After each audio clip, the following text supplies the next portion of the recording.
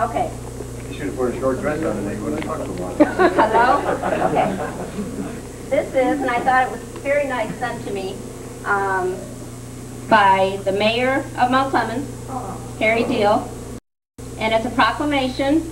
It says, whereas the people of Mount Clemens, through their duly elected officials, have a long history of recognizing those individuals in their midst who give of themselves for the human and public good.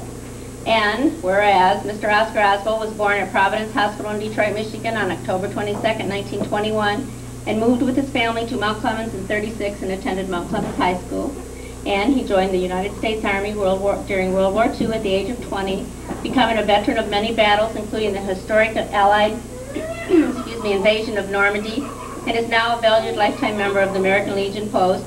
And upon his return, he married Ada Moreland, with whom he raised 3 wonderful children.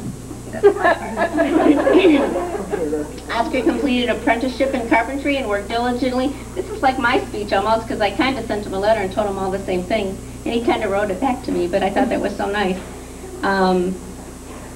Before finding employment as a carpenter for the Ford Motor Company in Sterling Heights, Mr. Osbo resides at 128 Clare, where he is loved, appreciated, and frequently visited by his children, grandchildren, and great-grandchildren. Now, therefore, I, Harry T. Deal, Mayor of the City of Mount Clemens, on behalf of the City Commission and all our citizens, do hereby proclaim Monday, October 22nd, 2001, as Oscar Osbo Day. I'm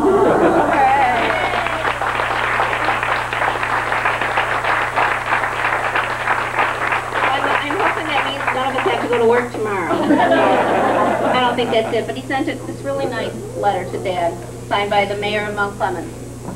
And then, my last thing, I have... Shush up! Who said yay? I used to buy my shoes from his dad when he had a store in Mount Clemens. He used to drew them down and bugger over Dad's money. But he sent you a nice letter.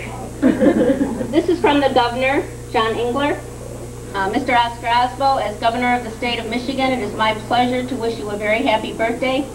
This is certainly an occasion to celebrate. Birthdays are a time to reminisce about special moments from years past and to look forward to the coming year. With each new year, we have an opportunity to recommit ourselves to improving not only our own lives, but the lives of those around us. Today, your family and friends are thinking of the warmth, wisdom, and love you have brought into their lives. For most of us, nothing is more important than these special relationships. I hope that you will cherish them and that this birthday is your happiest yet.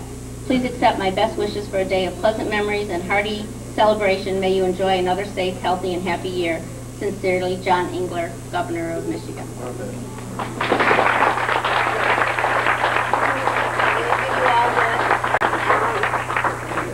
This party was given to Dad on behalf of my sister and Oscar and myself. You know, we got everything together and we wanted to somehow celebrate it in the best special way that we could to tell him happy birthday, how much we love him, and we're so glad and so thankful that you all came here.